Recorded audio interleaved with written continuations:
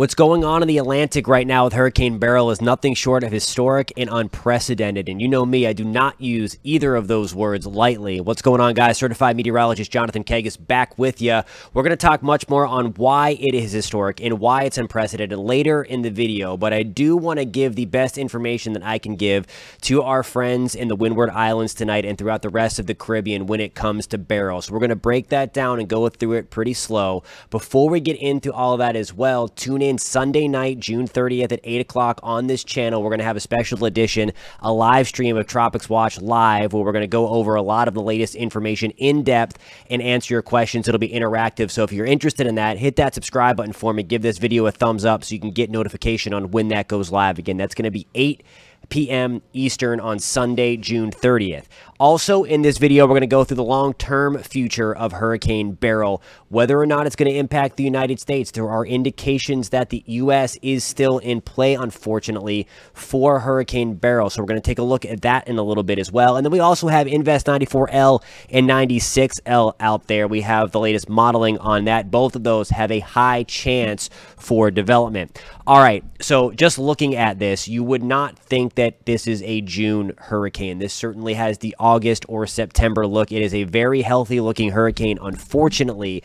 Again, this is the visible satellite. I wanted to show you that because you can see the ripples in here and just see how well defined this storm is. We're losing the daylight in this part of the Atlantic, and that is why we're getting things to fade off a little bit. But again, this is going to be the last couple of hours of visible satellite. It does look like in the last couple of frames here, the eye's trying to get a little bigger. Maybe it's wrapped in some dry air, or maybe it's going to go through one of its eye wall replacement cycles, which again, it breaks down its eye wall and then it kind of builds back a bigger, stronger one. So hopefully the second part is not the case, but nonetheless, there it is, getting closer to the island of Barbados. It looks to be right now the center of the storm is going to pass south of Barbados, but impacts are still coming, and I'm going to try to show you those impacts kind of island by island here over the course of the next however long we're talking. It's going to be a long video today. I'm going to have the chapters in the description so that you can easily navigate if you're not interested in part of the video. I know your time is valuable, and I know especially if you're watching from the Caribbean, you have a lot of stuff to do to get ready, and we are certainly thinking about you guys as you're out ahead of this.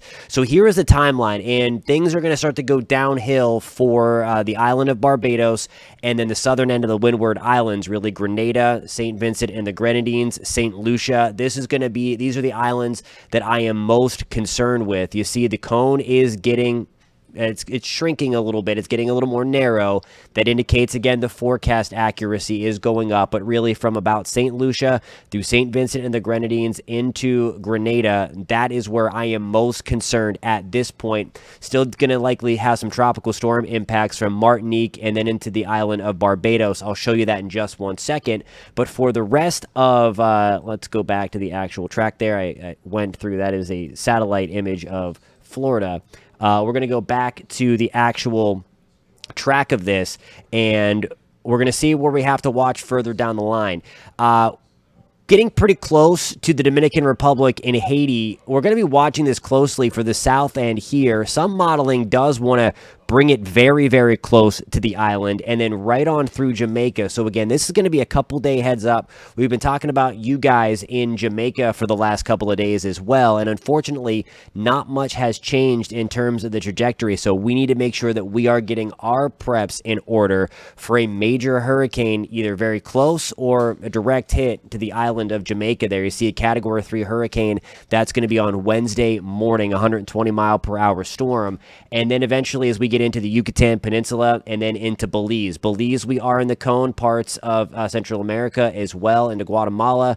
There we go. So again, the cone represents where the center could go. So the center, if it takes the southerly track, could be right here, and then we're really looking at the impacts all around the storm. So again, just keep that in mind, that this is not the cone of impact. It is the cone to really convey the uncertainty as to where the center, where the worst of the worst is going to track. So I just want to make sure that everybody understands that if you are in or around the cone, you are likely going to get impacts. It's just a little more uncertain as to who gets the worst of the worst at this point. And I think the next couple of graphics here are really going to highlight who has, unfortunately, the opportunity for that. So as we look at Barbados, you see our hurricane percentage has gone down in terms of hurricane force winds. That's going to be winds of greater than 75 miles an hour. The southern end has a low opportunity for that, but certainly a little bit better, relatively speaking anyway. We're still going to be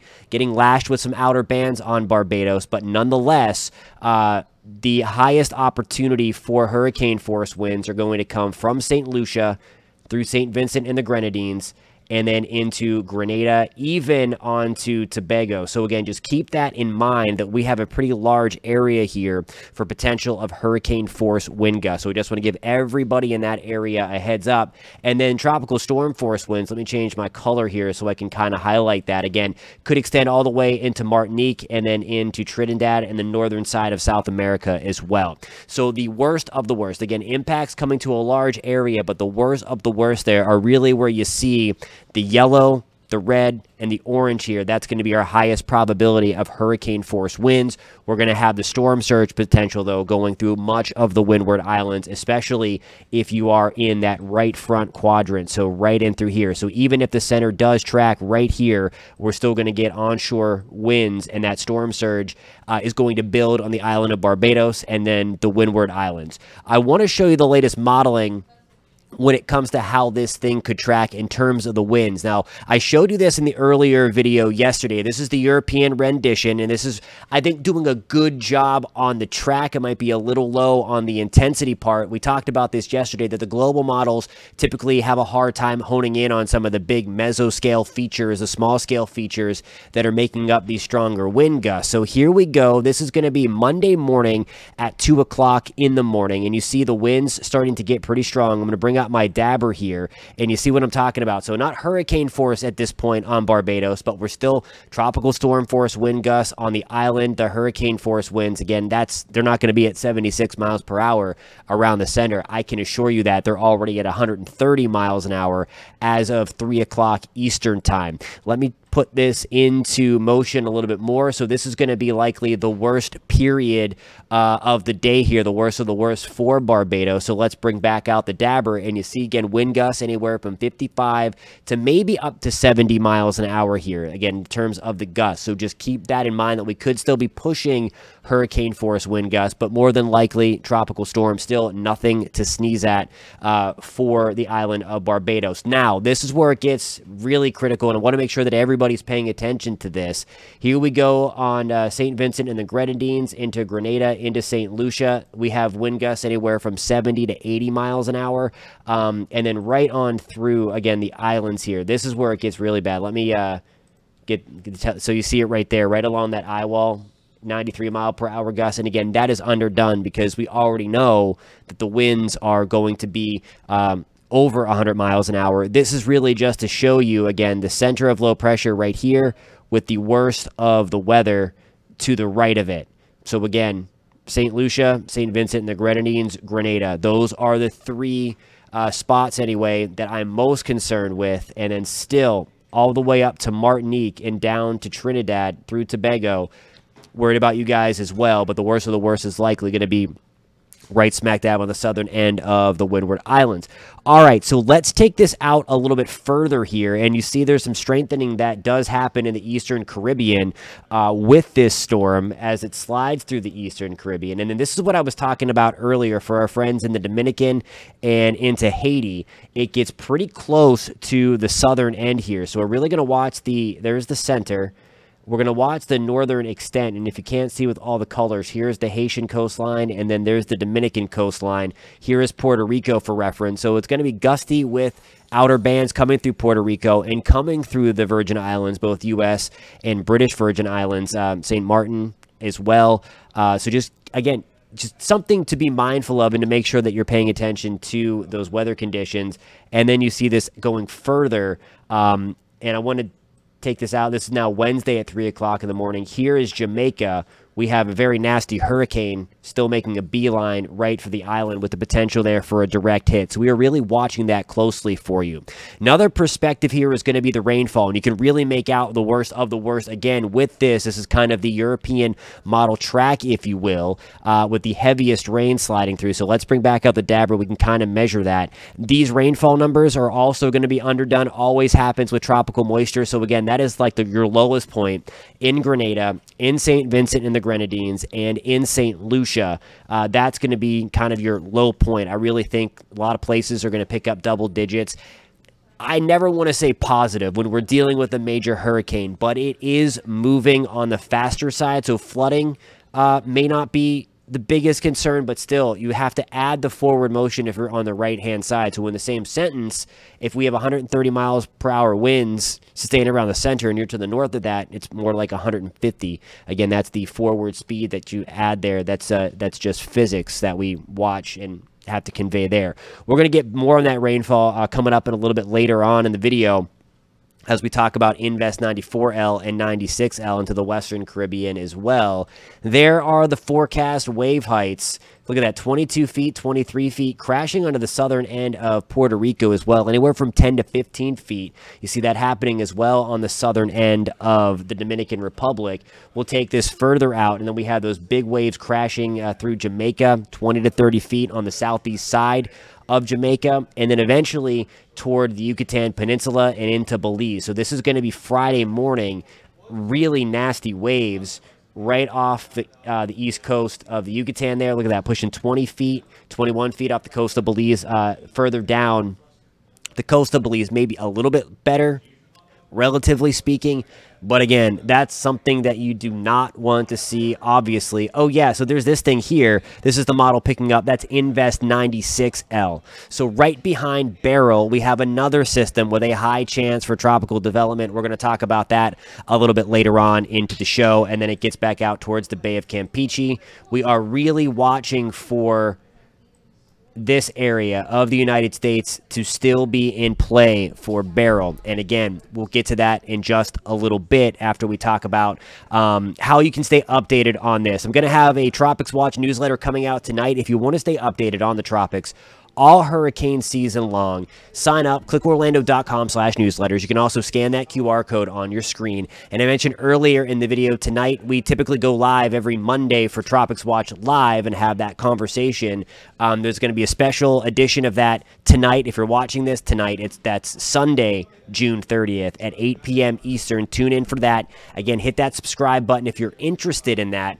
But in the meantime, every Monday, I'm going to send you a newsletter to your inbox just with an update on the tropics, whether you're impacted or not, what's going on out there, anything you need to be concerned with. So it's a good free way to get good, reliable information when it comes to the hurricane season. Again, there's going to be one of those newsletters coming out a little bit later on Sunday night. Also, if you want to stay updated as well or want to get a hold of me to ask a question, I'm super responsive in the comment section and on my social channels. So there it is. There's the Twitter, the Facebook, the YouTube channel, as you found, my Instagram, and then plain old email right there. So hit me up. Feel free to ask me any questions. I'm here for you guys. All right. So I mentioned the long-term life of Beryl. Here's the deal. I have the spaghetti models overlaid on this, and I want to show you the upper level pattern now. As we have a very strong hurricane, typically it's the upper levels of the atmosphere that are now dictating on where this thing is going to go. So we're looking at the 500 millibar chart for all the weather nerds out there, and what's going on here is as we get through the 4th of July, it is going to be really, really hot in the deep south. I know it's summer, but I'm talking about crazy heat, upper 90s, triple digits. That is going to really protect the southeast corner in Florida of the United States. It's going to protect the Bahamas. Unfortunately, though, this does continue to push it further west and impact Jamaica. There are the models right there. Again, a lot of them have it going south. But remember, if the center goes south, the worst of the storm is that right front side. So that's going to be north of the storm. And then right on into Cancun, there you go, early Friday morning. Watch what happens as we get into early next week. So this is going to be the back half of 4th of July weekend. This is Sunday, 5 o'clock. Our big chunk of high pressure now slides off the southeast corner of the United States, and it has the reverse effect now. So we have clockwise flow around areas of high pressure. So as this is pushing closer to Bermuda, we now have this having a tendency to lift Beryl up out of the Bay of Campeche after the Yucatan and then lift it maybe to Texas. There's the potential for as far east as Louisiana. I do think at this point, though, Florida is going to be protected, is going to be safe. I think that is a very unlikely solution that this lifts north and impacts Florida at this point. The other thing we're going to watch is where is this dip in the jet stream. You see the colors get a little bit lighter. That's going to be a trough, and when it gets out into this area, it's going to feel that tug north. So really, anybody from the eastern side of Mexico all the way up to about Louisiana, getting into the back half of 4th of July weekend, so July 6th, 7th, in that ballpark, make sure you're paying very, very close attention to the future forecast from the National Hurricane Center. All right, so I mentioned that this is unprecedented, that this has made history. And for those that have followed me and followed the Just Weather channel, you know I hate the hype. You know I hate using those words whenever it's not warranted. So yesterday, on Saturday, Hurricane Beryl became the easternmost hurricane to develop in the month of June, smashing a record from 1933. That was a big, big season. That was the most intense hurricane season on record. The other thing that happened today on Sunday, it became the strongest June hurricane on record, beating Audrey of 1957. That had winds of 125 miles an hour, and Beryl continues to strengthen. All right, the other thing that happened on Sunday, June 30th, was Beryl became the earliest Cat 4 hurricane on record, beating Dennis from July 8th of 2005. Two things to point out here. That the first bullet point here was from 1933, the record that was broken. The third one was from 2005. Those are the number 1 and the number 2 most intense hurricane seasons that we've ever had. Okay, in terms of the ACE, accumulated cyclone energy, that's the other metric that we use to kind of measure. 2020 has the record for most storms, but there were a lot of iffy storms early on in the year. We had 8 storms before we got our first hurricanes. We had a lot of weak tropical systems, tropical storms, tropical depressions, things like that, to really have the season be way ahead of schedule in terms of names, but way below in terms of intensity. The middle one, though, that was a lower year. So I do want to give you some kind of hope that 1957 was not a huge hurricane season, but unfortunately 33 and 2005 were. All right. On to Invest 96L. This is right on the heels of Hurricane Beryl, and it is expected to become our next name system. Well, it's going to be fighting with Invest 94L to be our next name system of the 2024 hurricane season. You see, unfortunately, though, look at this. The spaghetti plots, they are a little bit... they're a little wider. They're certainly not as tightly packed as what they were for Beryl. So it has the center going anywhere from Martinique to St. Vincent and the Grenadines, and then really all the way in between as well. There's some more divergence. A lot of them keep this entity into the Eastern Caribbean on a very similar path that Beryl has taken, but a couple of them curve them up closer to the Turks and Caicos and really splitting the difference between Bermuda and the U.S. Now, again, a lot of that is going to be uncertain until we get good hurricane hunter data up in that thing, but with that big chunk of high pressure, if it's slow enough, then that high pressure that protected the east coast of the United States may force it back in. So there's a lot of things that we need to watch with 96L as well. Let's talk about 94L, and this might end up beating, this might be the next one. The window for this one to become a name storm, it's very low, and regardless if this becomes a depression or a tropical storm, the impacts are going to be the same. At this point, it's just going to be an organizational thing if it can develop that low-level center. It certainly has the spin here. It looks like it's very close, and again, that's why they had that high opportunity for tropical development. We talked about this with Alberto, that the curvature of Mexico really helps to give it that last little bit of curl to get it organized. So this may help to get this thing developed. Again, regardless, this does not change anything for impacts. Here are the future model runs here. This is the future radar. This is the European, and you see right through here that twisting. So the European favors development, and then the very heavy rain, regardless if it's a depression, if it's just this disturbance, or if it does become a name storm, our impacts in eastern Mexico are going to be the same. And for that, it's mainly going to be some gusty winds and some pretty heavy rainfall. So for that, I do want to show you the model estimates here. And you see this kind of torpedo coming in from the east. That is the rainfall from Beryl. So let's get out the dabber again. And, I mean, we're talking about potential for 6 to 12 inches of rain, maybe more. We've already had flooding in eastern Mexico, so the potential for more mudslides are unfortunately coming over the next couple of days. And then we'll have another shot, if it continues to go this way, to get all of this heavy rain from Beryl coming back up. But remember, there's that potential for it as well to start to lift maybe towards South Texas, maybe as far north and east as Louisiana. Again, that is still yet to be determined. But look at all the heavy rain. This is back to Beryl now. 7, 8, 9 inches of rain coming to the Yucatan Peninsula, northern Belize. Also a lot of rain coming through Jamaica. Alrighty, guys. I know that was a lot. We talked a lot. I hope you found this helpful. Again, we are thinking of our friends in the Caribbean. First up, unfortunately, on the Windward Islands, really Grenada, southern end of Barbados, into St. Lucia, St. Vincent and the Grenadines, Tobago, northern end of Trinidad. Please be careful. Make sure that you're taking this seriously. Again, powerful hurricane coming down the pipeline here. Remember, tonight, and if you're watching this in real time, this is going to be June 30th at 8 p.m. Eastern. Join us for Tropics Watch Live. I will do my best to answer any and all questions. In the meantime, if you did find this content helpful, hit that subscribe button for me. Give this a thumbs up so that you can be alerted the next time we post new content, and we will catch you next time. Stay safe, friends.